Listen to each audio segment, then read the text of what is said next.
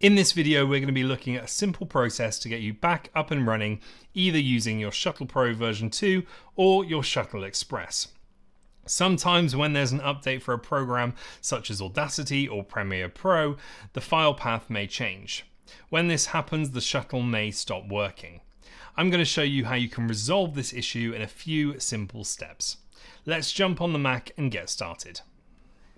Firstly, if you've upgraded your operating system to Big Sur, you will need to download this driver from the Contour Design website.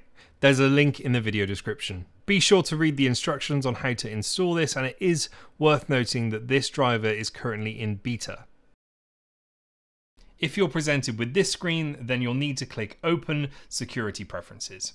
Click on the little padlock in the bottom left-hand corner, input your password and click Allow. You'll now need to restart your Mac.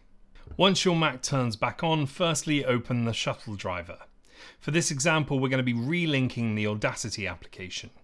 Please note that the applications are grouped together under different categories, so if you don't see the application you're looking for, it might be under a different heading.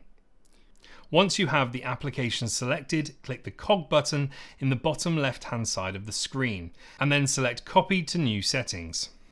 What we're essentially doing here is copying the settings from the previously linked program and linking it to the new version of the software.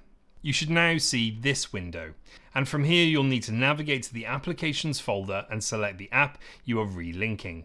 Once you've located it, select it and click Open. The new setting in our case will be called Audacity 2 and will be under the user heading. You can now remove the old settings file. And there you go, your Shuttle should be up and running again and working with your desired application. If you want to know how to create your own settings from scratch, take a look at the other videos on the Contour Design website.